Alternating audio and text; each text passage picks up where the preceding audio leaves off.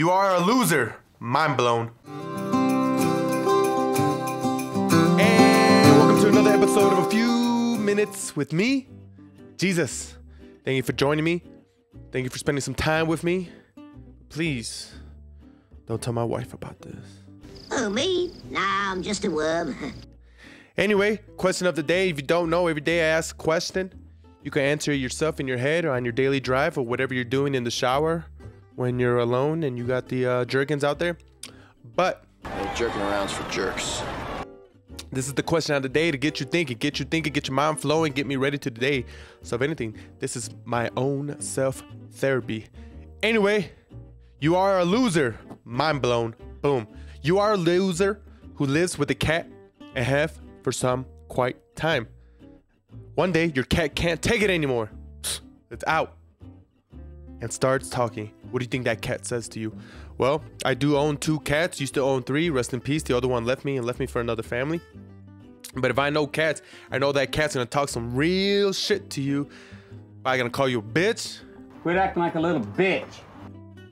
Probably gonna call you everything in the book. Cats don't really give a damn. That's what I like about cats. Cats don't run up unless they're hungry. And if they're not hungry, good luck. Good luck. And if they want to get pet, they come to you. You know, you could touch them a little bit. You know, scratch them in the booty and all that. And after that, they gone. So I know a cat is very firm. A cat knows what it wants. And if it doesn't want it, it's not going to fuck with you. The only reason it probably stays with you, the loser, is because, you know, knows you got a credit card, knows you got a job, you know it's going to feed you. Knows, you know, clean that shit up and go on about its day. This cat gonna probably talk some shit. You a bitch. Get your life together. What you doing here? Why are you out here playing with me and not playing with someone else? Some of the things I'm pretty sure it would say. And cats, you know, they're stuck up. So they probably have a whole big vocabulary, probably bigger vocabulary than me and you put together. When you're away in the house, what do you think they're doing? You think they're really just sleeping? They're out there reading your books. They're out there educating themselves. How to be a better cat. How to be like the next level cat. If cats were able to get credit and take out a loan, they would probably have like a massive, look at them. They're most cats, a lot of cats, they're YouTube famous. You ever go look at a cat video on YouTube or on Instagram or some other type of social media site? You're out there, you're staring. You know why? Because cats got your attention. They know they're cute. They know they're fluffy. So they know when you're a loser, they're probably disappointed at yourself, at you. They're like, man, Bob, you know what? Damn, Jesus, what you doing out here? It's your life. Get your life together. Come on. What you doing here sitting on this couch? I've been peeing on your stuff all week. You still haven't cleaned a single drop. Women don't want to come in here. Men don't want to come out here. You couldn't even sell your body for half off. I'd be like, damn, cat, you're right. You're right. That's why every time I open the door in the morning, my cat runs out. It's tired of this shit. It's tired of living a life with a loser. And if a cat had the money, probably buy some plane tickets and go hit Crete. Go hit that cat island. That's where probably that cat island started. A couple cats, you know, they got together. They were like, what's your owner like? They're like, damn, you're a real loser. What's your owner like? Damn, she's a real loser. How many cats? Shit. Yeah, let's do it. Let's just get out of here. Hop on a plane. Planes don't know. We're sneaky. We're cats. Meow. We're gonna get on this plane wherever it lands. That's where we're gonna establish ourselves. One of the cats wrote a book about the pilgrims. They said, damn, them pilgrims, they left and they planted themselves. That's what we're gonna do. As cats and as a cat's generation, they will thank us and we're good. So a couple cats, you know, they snuck on, you know, American Airlines and probably Lufthansa and then, you know, wherever got that cat line, they finally said, drop it. I smell fish. This is a good island. Boom. Couple cats dropped there. Next thing you know, a few years later, boom. Cat society, cat nation. If you ever see that documentary or even Google or search Cat Island, it's not the people that run the town. It's the cats. People come visit the cats. they might get some fish. You see the owners, you see the people feeding the cats fish, you know, fresh ass food. Not that corn shit you got in your bag. Man. I had to take my cat the other day to get surgery. Got blockage in its bladder, can't piss. Just piss little droplets. Had me going. Had to go pay for it. A couple stacks. I said, damn, this cat's really taking me for one. I guess, you know, just like a feline. You know, you pay for some expensive shit, then boom, they're out the door. As soon as I brought that cat back, boom, it's gone. Back in the wilderness. I said, damn. Your name is Buddy, but you're not a good friend right now. What do you think your cat would say to you? Come on, be honest. You think he'll tell you the truth?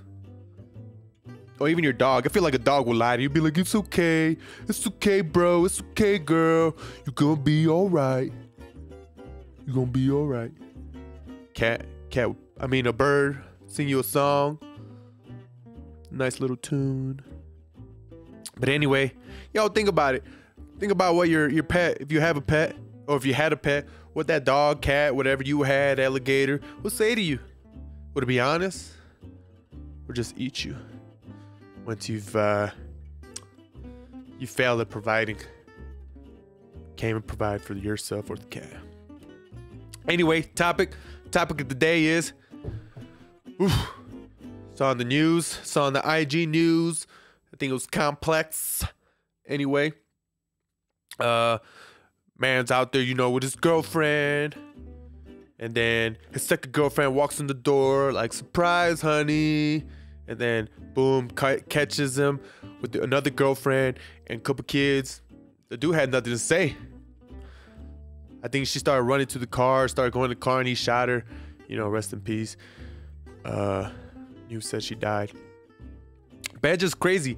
Like, you go to the extent of you get caught. You know, usually if you get caught cheating, you're like, oh, babe, it's not what it looks like. You know, I know she naked and I'm naked and I got this condom on, but it's not what you think. Imagine it's not what you think. I'm just a co-pilot.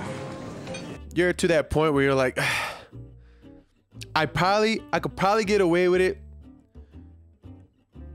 if I shoot her. Like, I wonder what he thought about. If he was, would I get away with this murder or would I get away with this cheating? Would she believe me? He's like, oh, I gotta weigh out these options. And then he did where he had another girl there. And I think like 1 or 2 children. They said children, so that's plural for those learning English. But that's just crazy to think about. Like, you're at that point where maybe this isn't his first rodeo. He's been caught a few times. He hasn't been getting away with it. He weighed out his options. He said, maybe if I shot her, just maybe, no one would hear in the neighborhood. My girlfriend would be like, did you get her? What was that? What dropped outside? Body. It's just crazy. Obviously, he was apprehended, arrested, and it took a couple mug shots. But when you hit that limit of cheating and you just don't know what to do, I don't feel like grabbing the gun is probably the best option. He should have just probably let her go. Or maybe he just didn't want to be in any more relationships with any of these women. He was like, okay, I had it. I did this dating thing. I did this scene. You know, 2 women, couple women. It's just not really my thing no more. Hey, let's try prison. Prison. I get away from all these women. Now I have a good excuse why I can't call them. Hey, babe, sorry I couldn't get with you. Sorry I couldn't pick up the kids. Sorry we couldn't go out to dinner. Sorry I couldn't meet your family. I'm locked up. Had a little accident. Fired my pistol. Yeah, I'm in jail for murder. I wonder if the other girl was relieved. I mean, oh, Harvey, thank God. You would think like, damn, you're gonna be sad. You just witnessed some crazy stuff. But it could have been you. Oh no. As a woman. It could have been the kids. as a mother, now you're worried. What kind of man am I dating? Am I really, can I choose the right man? Because obviously I was with this man and my life could have been in danger. My kids could have been in danger. If anything, this is a good eye opener for the woman or for any woman. Like, you really got to take a deeper look at who you're bringing into the house or whose house you're going into.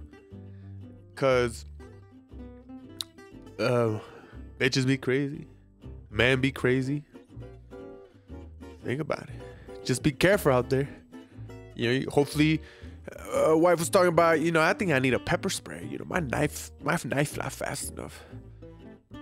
Hey, go get yourself a pepper spray, taser, whatever you need to be safe out here in this crazy world. Because honestly, anybody in any time can just tick. Man, my headphones keep falling off. So ladies, be safe out there. Men, you be safe out there. Everybody think about those decisions. Because next thing you know, I'm going to find you on Complex News. Latest article. All right. Anyway, that's my time. Thank you for joining me. If you stayed for the whole video. If you haven't, oh well. Thanks for the few seconds. I hope you have a good day, good morning, good night, good everything. And remember, no matter what, you're going to be all right. All right? All right. Thank you. Have a Jesus day.